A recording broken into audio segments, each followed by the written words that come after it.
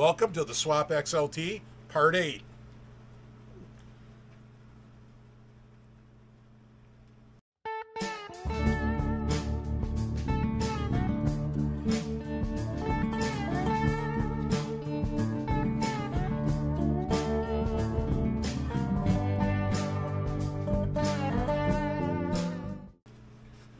Alright, this time I'm going to do fuel stuff, and Details is going to supervise, as you can see. He's the Farley Wrangler of the day. So here's what we got going.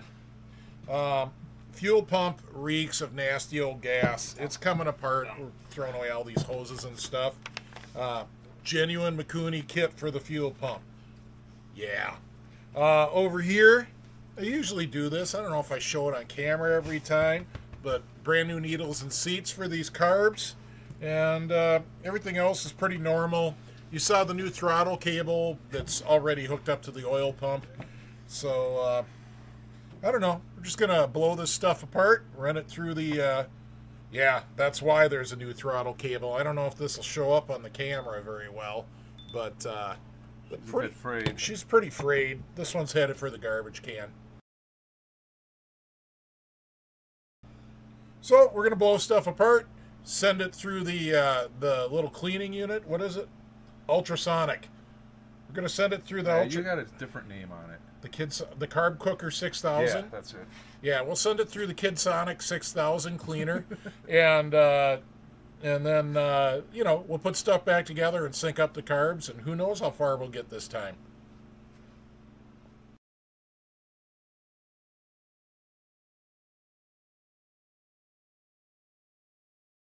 All right, we're out of the ultrasonic, and you can see, I mean, these bodies spent an hour in there. The bowl spent an hour and 15. I had to peel the floats off, save these little guys, and scrub the floats and under the floats and everything with the toothbrush to get it clean. Ethanol's bad. Ethanol is bad for carburetors. So came up with some jets. I'm going to throw in some 200s and the number 35 pilots, really for the temperatures we got right now. I could even go, you know, as small as 190 right now, and stock is 210. So we're going to go with that. I'm going to get these things back together. All right, it's time to sync up the carbs. You can see I've got them all installed. I've got them nice and level across the top. Got my cable. My cable will be about here with the air box on, so I might constrain it down a little bit. I've got it up all the way to the flipper. I've got my wire tie routing it, and I got a ton of slack. So the first thing I'm going to do is start taking up the slack down here, and hope that there's enough take up. So I'll bring you back later. I just want to say we had a really detailed carb syncing video back on Brad's Ultra. So I'm going to put the card up in the corner here in case you want to go check that out. I'm not going to go through it all again because I just want to get this done. Well, I'm glad I decided not to film that whole carb syncing thing because it pretty much had me pulling out my hair within the first 3 minutes. This cable needed to be, I'm trying to show you here, I've got it just flush with the threads, and it's adjusted all the way up. It needs to be there, and I still don't get full pull on the cable. So, you know, I bought that thing from one of the online places, and they said it fit this sled, but it seems more like it's a cable for 38s. So, back at the Princeton swap, where I bought this sled, I also picked up a cable for $5. So, we're going to give that a try. Success with the used cable. So I'm getting full pull now, even with it only adjusted part way up. So that's a really good thing. Got my throttle block or not my throttle block, whatever you call this block, the slide block. I got it bungeed about where it's going to be, and I'm going to sync the carbs like that. Should help match better when the airbox is on, and some of these are in the clip on top of the airbox. Got my carbs synced, got my oil pump adjusted. Let me give you a quick look. I don't know how much you'll be able to see, but they're all coming up at the same time. And I got the hash marks lined up at idle on the oil pump, so I'll give you a little picture there.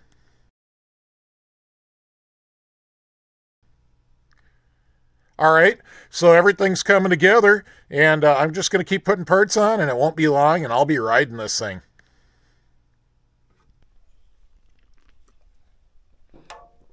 Just taking a little beer break. Been making a good pull on this sled. Have a look-see. You can see she's mostly together. All the plumbing's done, except for obviously I have to put the gas tank on and connect it to the fuel shutoff here. All the wiring's done, except for plugging in the gas tank. Got the pipe on. The chain case is filled. I don't know, we're getting really close. I got to worry about the clutches next, and then I think it's actually going to be time to put the seat on and start the thing up. Here's the clutch that came off this sled, and she's a little worn out and sticky. I think I made a good call there. Well, I had a quick dig through the clutch box. Look at that. Brand new blue spring. I'm going to brand new set of 10M5s. And of course, the new clutch came with new pins. We're going all new because if you had all new parts, why would you not go all new? Hi, John. Hey, Details. Thought I'd stop by and say hi, John. Yeah, and do some sled work. Sled work on my sled work on your sled. Dennis has got to do needles and seats too. It seems like I was just doing that on mine, a few hours ago. So we're going to let Dennis have at that. I'm going to continue on this. My next thing is to look at the secondary, because why would you put on a brand new primary and not at least look at the secondary? Can you buy a new secondary? I don't know. I don't think I've ever seen one for sale. I'll just check this one out. If I got to do some bushings, I'll show you how, but hopefully I don't have to. All right, blew her apart. Red spring and a straight 34. So basically stock calibration. I didn't even pay any attention to what hole it was wound up in. Inner bushing, the brass one down in there seems good. Outer bushing, I think I'm going to change it. That needs a little love. And I happen to have one on hand. So guess I'll show you how to do that.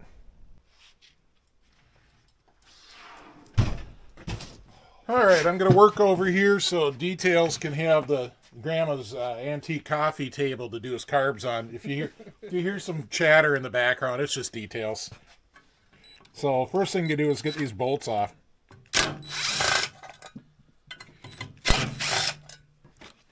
Get that little sheet metal cover off of there. Then these next four actually retain that bushing.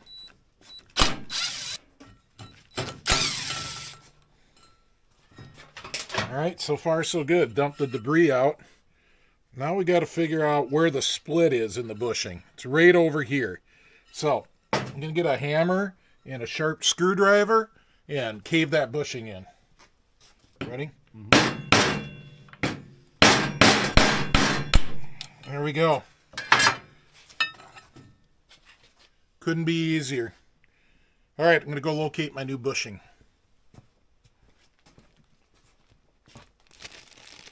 Part 356 9803.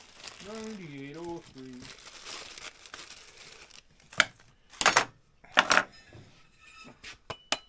Gonna hit this with the air gun, clean it up a little, and then we'll Loctite that new bushing in.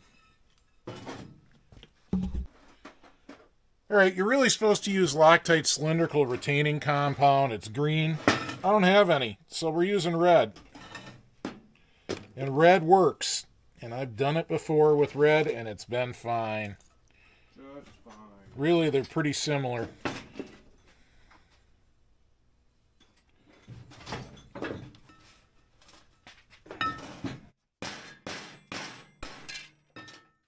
Fail number 2.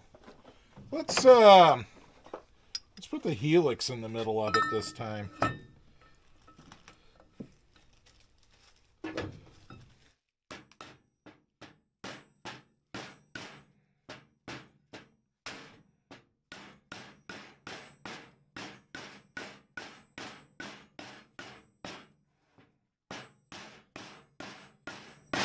Well, that is the deal. Put your helix in there.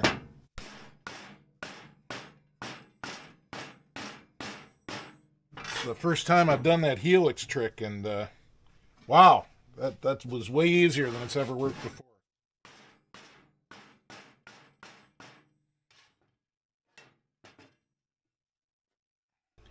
All right, helix came right out. It was just stuck a little bit because of this corrosion up here.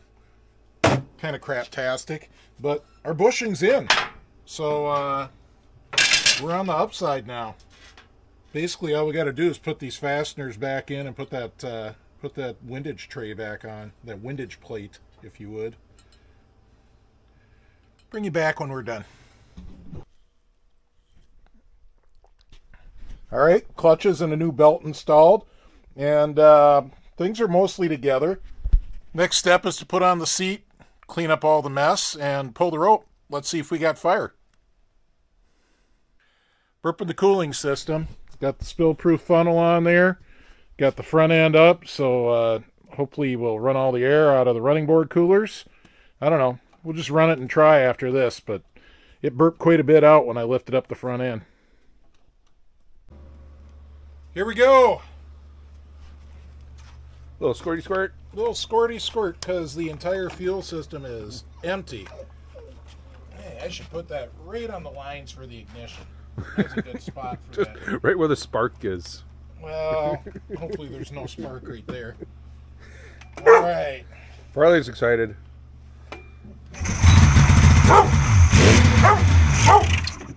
Give it a burp. Look at that. We got fuel to the filter already. And we're just doing more squirts because I'm too lazy to pull it over 50 times. Oh,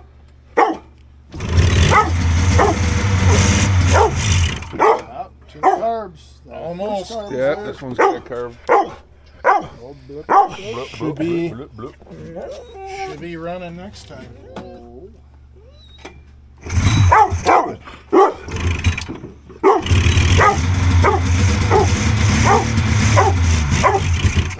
Nope, still filling carbs. Still filling, yep. Yeah, that last one's still not quite there. This one's solid. That one's got 1 bubble. Lots of bubbles in there. Yeah, it'll go. Change A side.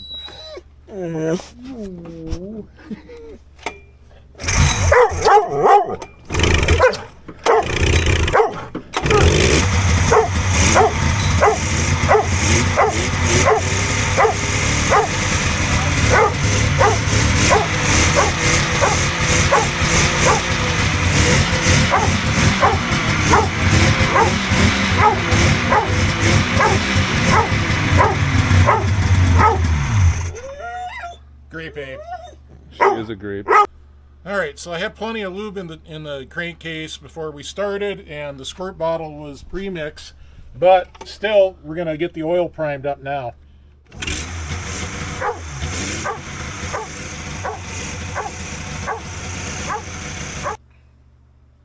We made her run, so we're dressing her up, getting rid of the crappy rusty skis. Put some nice plastics on because I sure like them on the Indy 600. And a couple other things, but we're not going to show them that right now. No. Hold up. We'll get the sled, we'll get it all dressed up, and then we'll show them all that. Think it's time to take the grape ape out for a rip and see how it works.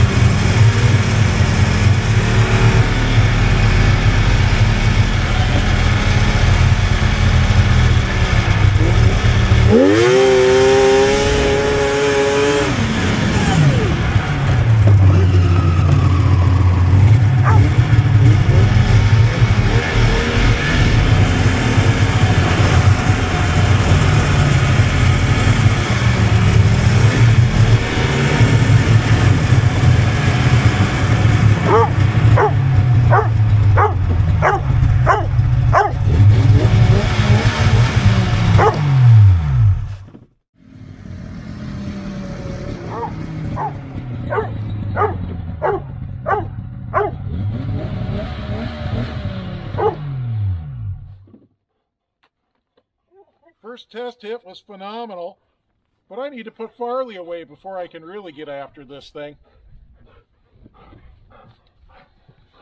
Come here, Farley.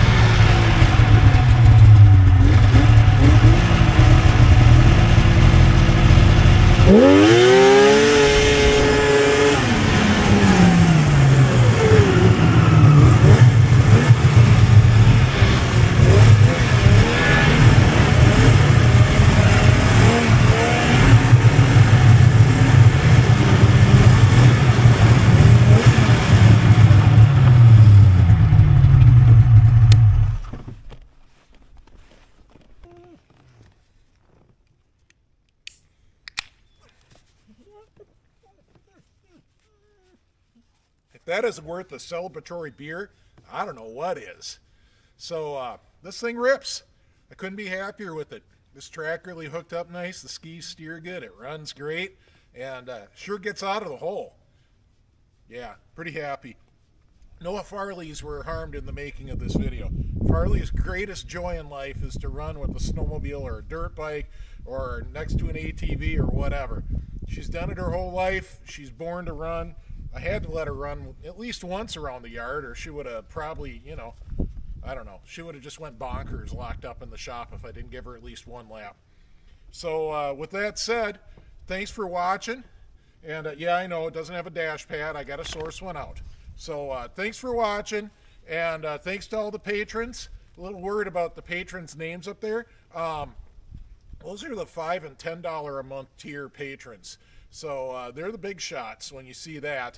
And you know, I shoot these videos ahead of time, and I add the names as I'm editing the videos. So we just got another patron today. So sorry if your name was is not on. If you're already a patron and you're not on this video or whatever's happening, I can't go back and change the videos once they're made. But thanks to the patrons, you guys are huge. You really. Your support of the channel and your support of me and Dennis and Lonnie really keeps us going, keeps us making these videos. Other ways to support, well, subscribe, of course. I know that more than half the people watching these videos aren't subscribed, and it costs you nothing. There's no obligation. It doesn't harm you in any way. It doesn't make anything different happen. If you're watching my videos, they're already popping up in your YouTube feed, and that'll just continue if you hit subscribe. That's all. That's all it does. So also there's the P.O. box if you want to mail Farley some dog treats. Come here, Farley. Come here. I don't know why she runs off camera like that. So if you want to send her some dog treats, that's cool. And also there's PayPal if you want to just make a one-time donation for beers and pizzas for the guys. So with that said, the Grape Ape's not done. I've got more work I want to do. I'm going to rebuild the front suspension. Obviously, I need a handlebar pad. Maybe I need to fix my thumb warmer since it looks like that got broke. But, minor things. I'll bring you back for the front suspension. We'll do an update, but you should be seeing it on some rides even as it is before I get the front suspension redone. So I guess it's back to the bullwhip now. See you on the trails.